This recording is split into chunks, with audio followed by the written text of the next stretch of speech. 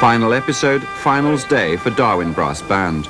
Nervous, but I feel good. I think we're in with a good chance. Just getting a bit nervous there. Excited. That's a better word to use. The adrenaline's flowing now, that's all. The adrenaline's beginning to build up. Once you've made a mistake or whatever, then that sticks. Keep your fingers crossed and hope everything goes okay on there.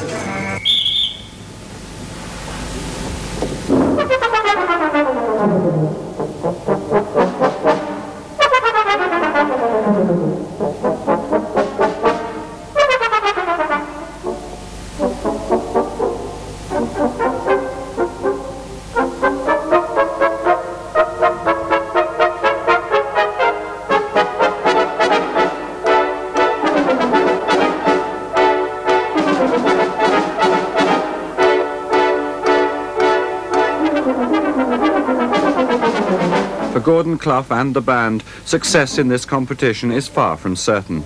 It's a tricky piece containing many pitfalls. In fact, it's not dissimilar to this series. Was Voxpop successful in projecting the voice of the people?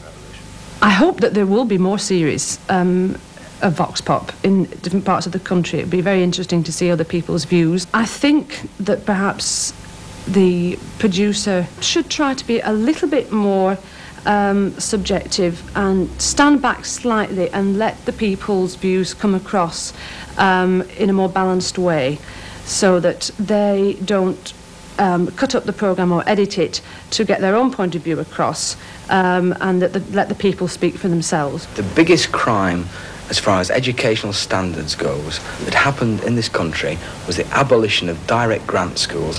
The more happy you can make children about dealing with money and knowing what you can buy and know what you can get for the pocket money you have, whatever, will pay off in the future. I think children tend to think in the present rather than the future. God help us if we get a new breed of super children brought up on their idea of what a good moral base is. Originality would be out of the window, and they would have just a little race of nice, neat, middle-class conservative robots. Our points were put across to counter someone else's points in the previous little sequence. And instead of being perhaps put as a more positive point of view, they were just simply used as a sort of negative effect to counter a more extreme view. I accept that the reason for this may be that our views are not good television. I hope they don't think that we're all like the cross-section that's been represented, because it has shown us up as a bunch of extremists. I am suspicious that some of this will have been done in the final cutting and editing for a distinct purpose, and perhaps has been tongue-in-cheek to some extent. In other words, that the extremists have been given a lot of rope to hang themselves and to parade themselves for ridicule. I mean, take that Warring 40s thing that was on the other week. I mean, do people think really that the whole of Darwen would have got in there if they could? It was tragic. In another way, it was pathetic. The spectacle of it was quite appalling to me.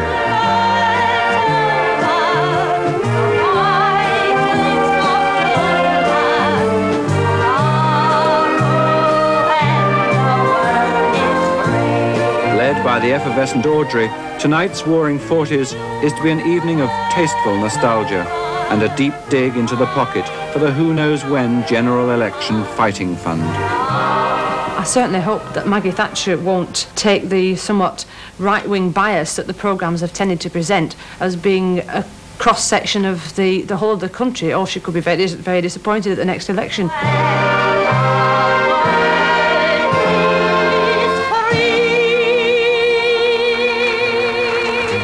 There was no need for that, really.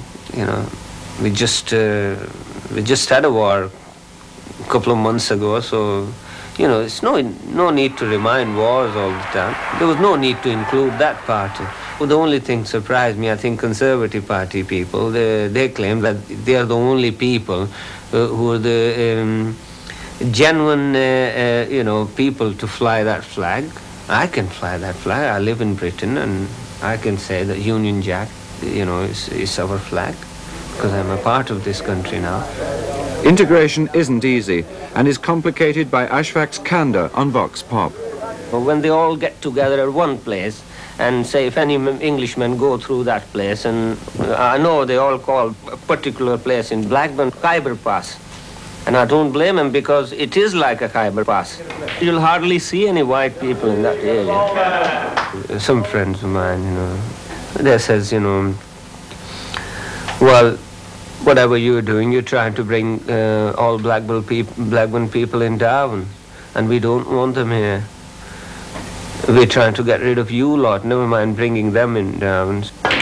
But I'll try my best, you know, to get into this society, to mix up with the local people. And after doing all that, when somebody say that, you know, so it does hurt. I got some criticism as well, you know, from our own people. And they say, you shouldn't have been saying things about us. You're a sort of representative for Pakistani. But I don't consider myself as a representative. I'm just an ordinary citizen. Voxpop enjoyed a close relationship with its contributors, something not always available to the media. Hi, I'm from a programme called Did You See on BBC Television, and we're asking people questions about what they feel about the programme Voxpop. Hey, Abraham. Hey, it's good. Good. Eh? Well, what we see now, it's not true. We put me on telly. There's some beautiful parts in Darwen and you haven't shown them. You've shown all the rough parts and you haven't shown the nice buildings. What do you think? I like it because it tells the truth about Darwen. Thank you. That's great. Thank you very much indeed. I'll be watching it. Hello. When September, the same. They bought it. What do you like about it? My daughter likes it. She likes that man with a moustache. And he does all the talking. Do you think doing a similar series would be a good idea somewhere else? Yeah, it could be, yeah. Thanks very much. Sorry. Thank you very much. Thank you. Well, it's depends on some of the programmes, anyway. Hi, I'm from BBC Television from a programme called Did You See? Put your arm around Jack. Put your arm around the missus. Okay, folks, here we go. Martin. So, you've had many weeks of it. Has it changed you in any way? And when you see yourself on the television, is it the image you had of yourself to start with? No, it isn't. Not when you see yourself on telly. I didn't think it were possible, but you don't think it's you, really. Why? Well, your voice doesn't. You wouldn't think it were your own voice. How did you think your voice sounded? Like a Darrener. Pardon? Like a Darrener. Oh, right. But it didn't sound the way where it sounded on television. No, I don't think so. What is a Darrener? A bloke came from the Sun, I believe it was, and he wanted to take me photo. And because I said I was like the secretary of a working man's club, the bloody tripper says, have you got a flat cap to wear? Meaning everybody that up north goes in a bloody working men's club must wear a bloody flat cap or something. He'd have looked well if I'd have brought a bloody topper out, wouldn't he? Wouldn't he? Our Martin no way was going to appear on a photograph unless he got paid. Now then, he did have his photograph taken and he did get paid, but I don't tell you how much he got. It were a lot. Oh, it were a lot. But I never got out. Never got to the evening. Jack didn't get paid, but he was immortalised in song. That started shows a lad called Jack, and he thinks he's very tall. I had a word with his wife last night, and she said he's rather small. He says he keeps his wife's a cuckoo with a chain and a peg. But when she found out what he said, she went and broke his leg. There's no like really folk. There's no like really folk. Well, there's some with brass and there's some that's roll, but there's no like really folk. I would think the chances of a working chap getting a chance to appear on a television programme is, the odds are very high. And I thought it'd be a nice experience. Them that's been on the programme, they've said what they want to say. And, I mean, there's 2 or 3 of them on there, I'd have punched them off myself. I think you found out your enemies more than your friends in this programme. Tore it down, and you've got to be careful what you're saying about politics in this town, because it causes a lot of enmity, really, if you open your mouth against the Tories. And I'm a member of the Con Club, but I don't think you've been biased against Labour, or Tory, or Liberal, or anything. I've always voted Conservative. Always. I've never voted Labour in my life, Ted Pickup. Always voted Conservative. What have you always voted, Ted? I've always voted Conservative. Always. Your mother's a right, true Conservative.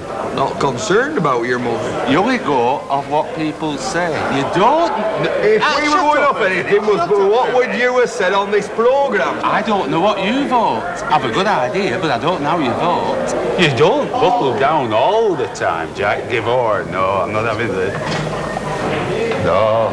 If you want to be remembered off Voxpop as the bloke that finished the series with a series of lies, well, that's quite all right by me. It's not lies, because I haven't voted for years, because I don't agree with their policies.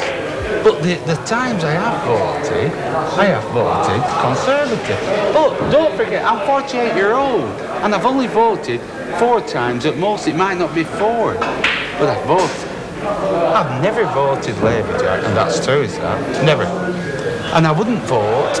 I wouldn't go from now to Ted. If there are a poll box there to put your vote in, I wouldn't vote because they all are together there. I don't think today it matters where you put your X. I don't think it matters one bit. You can go Conservative, Liberal, Labour. It doesn't matter who you vote for. The working man won't get anything. That's what I'm saying. The Institute for Fiscal Studies confirms Harvey's thoughts. For the poor, getting nothing is becoming the norm, both old and young. She left school at 16. She's had no job since. Jobs are impossible to get. She gets £23 a week. She gives her mother £10, so she's £13. She doesn't smoke, as it happens, but she goes out, dances, and, you know, but there seems no future for her. There's no hope of a job. She can get a job at £25 a week, one of these youth opportunities. But she's not going to go out to work, and I insisted on this. She's not going to go out to work for £2 extra a week. I don't believe in that. That's cheap labour, and I'm not having it. I've been a trade unionist all my life, and I'm not having cheap labour. You're going back to 1930 odd when you're talking about that. Give them some hope. Give them a chance of getting a job, getting to work, and be independent, and dignity. There's no dignity in signing on the dole. Absolutely none. I think there's enough money in the country to cut down on taxes, give the working man a better incentive to work, see to the old people, and generally create more wealth to them that's needy. And when they come to be 60, 65 or whatever, they're just relying on the old age pension. That, and solely that, and how they manage, I do not know. I've seen old people look in shops in Darwen, here, in cake shops and butchers, with long eyes, and thinking, how much can they afford to buy the cheapest cut of meat? They can't afford the luxury of, say, a cake or something like that. And as regards holidays, they're simply out. We'll gather lilacs in the spring again and walk together down an English lane until our hearts have learned to sing again. When you come home once more,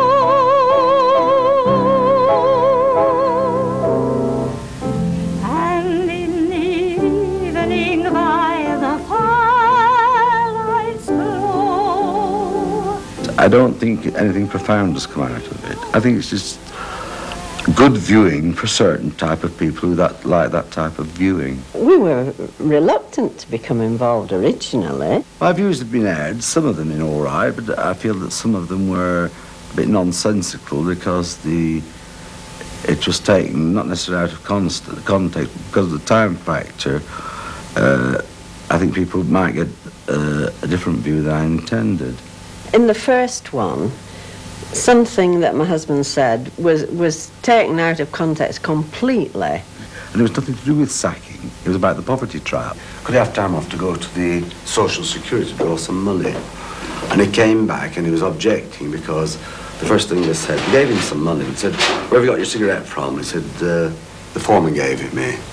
But he came back and he was playing hell because he couldn't park his Jag outside the Social Security office. And that's absolutely true. That was said to me. We got rid of him immediately. They know they've got the power that you think, and you know in your own mind, if you go too far with that boss, he'll get rid of it. Seeing it for the first time, I wondered if this had been done deliberately.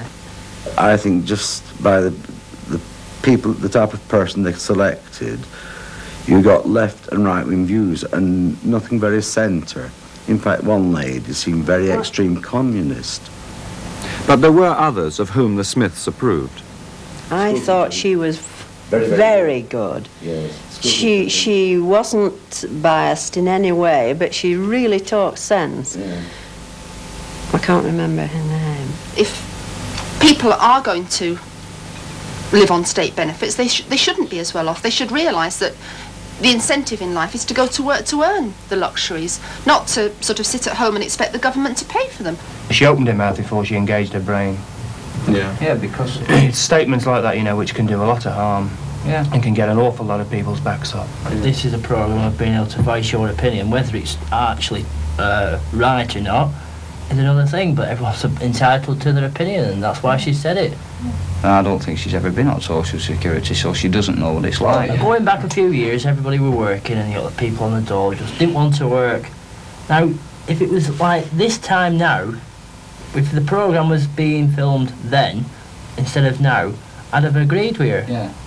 Because you could go from one job to another, but now you can't. No. And it's a matter, you've got to be on the social now, you've got to be on the dole, because there is no bloody jobs anyway, because October we're back on the dole.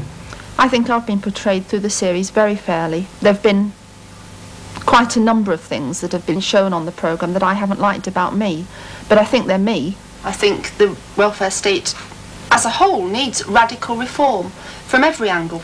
I know there's been a lot of criticism about my remarks on the reorganisation of the welfare state, but again, I think people tend to take out of an episode what they want to criticise, as I do. People that are claiming benefits now have to go through some form of means test. I mean, it's just a fact of life. If you're going to claim from the state, then the state has a right to know about your...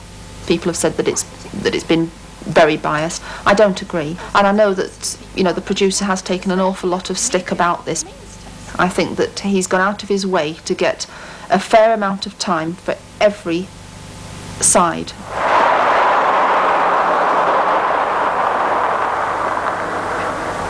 Profit from offal, old bones, rancid lard and butter fat has fashioned the lifestyle for a once penniless self-made man, Alexander Smith. I was flabbergasted because we have never thought of ourselves as wealthy people in the way that he put it. And that was a shock to me. No, but the point is we are, really. Yes, yes, but in a way, yes, but we haven't always been. I mean, we've been like all the rest of them. Well, out of all the people on that programme of yours, there was nobody as poor as I was up to the age of 80, not one of them.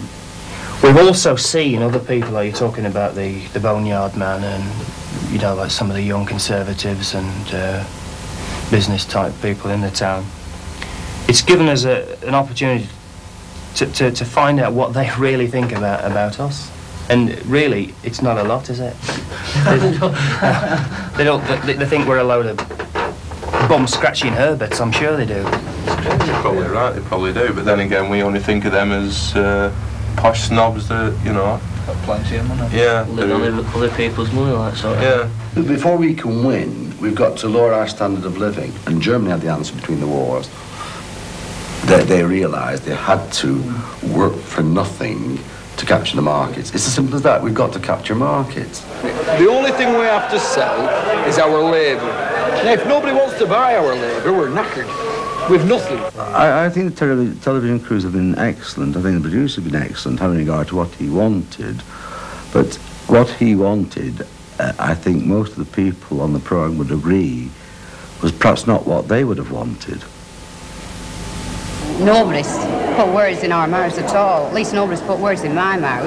I think people have said what they wanted to say, but I also think it's been a very conservative programme. It strengthened mine, my own beliefs, and my, you know, what I believe in. But I don't think it'll affect anybody else's, what they thought. I think Jack Eccles has done marvellous, and I felt a lot of compassion for, she called Miriam, the disabled lady. I felt a lot of compassion, and after seeing this week's programme, you know, it did choke me up a bit. I thought it was, seemed really genuine, and she was fighting for her kids all along the line. I think I'm like the others though about the young conservatives. Their opinions are a bit. The people will do as we say, and they should do this and they should do that. In the long term, it will benefit everybody, and anybody who is short-sighted enough to fail to see that should keep their mouths shut. Their contribution's not worthy of listening to be honest. A magazine found Andrea, Florence and Marilyn worthy of listening to, but the journalist's technique was not appreciated. There were some things which, like, when we thought the interviews were over and things like this, we were just talking as a friendly, you know, group. And there were one or two things, but I turned around and said to her, I don't want that printing. And she's still gone ahead and printed it. And I certainly would think twice now about trusting the media, regards to, you know, these magazines and newspapers. When you get these arguments about the reporters twisting and then putting it out to context, I believe it now. I can very well believe now you say don't believe everything you see in the papers. It was just silly, just something to fill a page up. The editing of the film sometimes has given a wrong impression, just the same as a journalist can take something out of context, and that can be quite disastrous for somebody who's made a statement. Sex crimes every night of the week in the press, and this is locally, this is in these small provincial town, but it's here. I was interviewed about my particular crusade against pornography.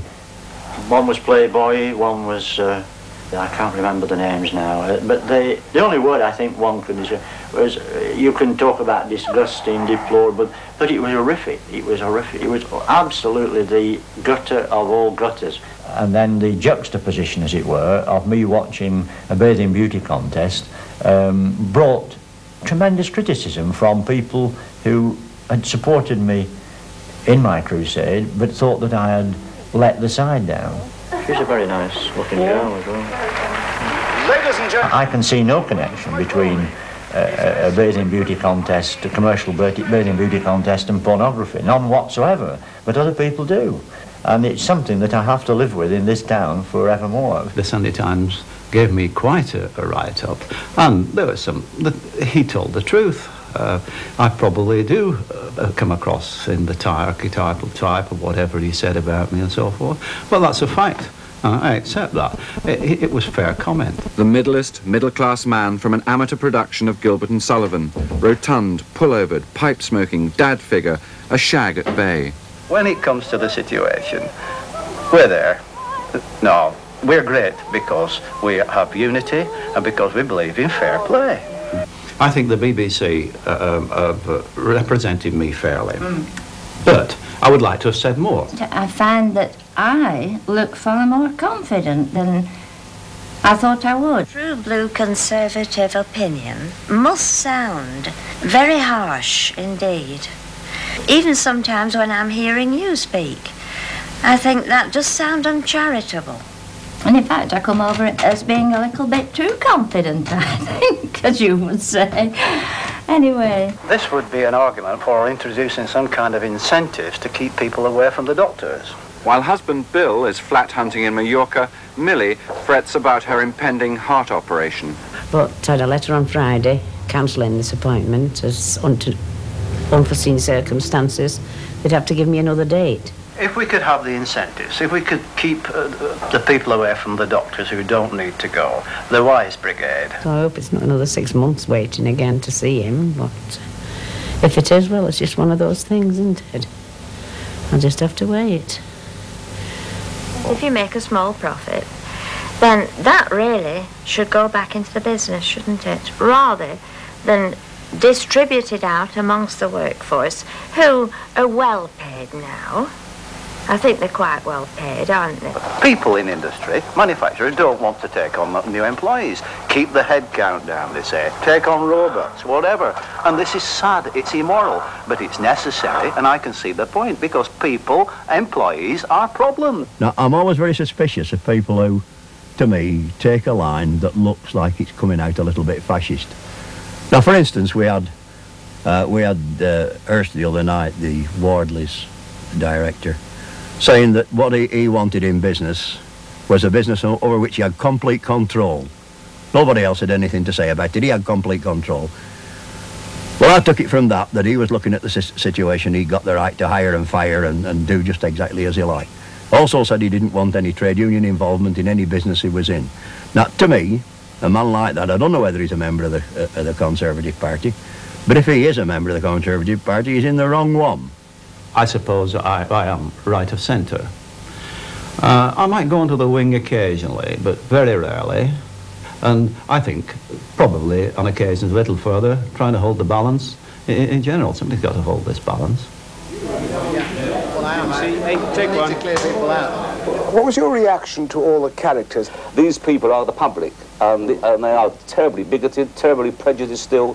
They are terribly... well, unfortunately, the word is ignorant politically and worldly, and the terrifying thing is that they all have a vote. Let's start with you, Mr. Hurst. Yeah. If you'd like to tell me basically what you feel about the Voxpop series. Yes, right. Are we on?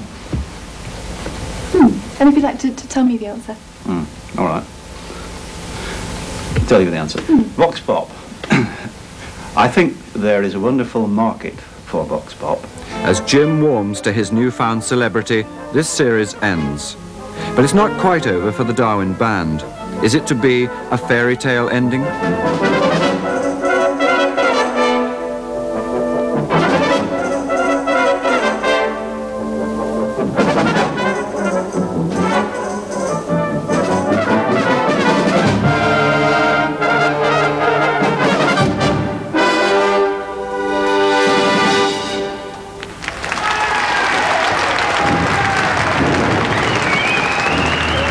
And now for the winning band. First in our second section championship today, to the band awarded 194 points. They in fact played number 11, Darwen.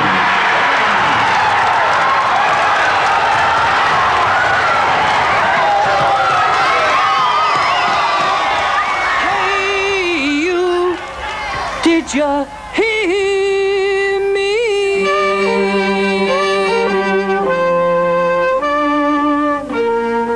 This theme music from the series is available on a BBC record.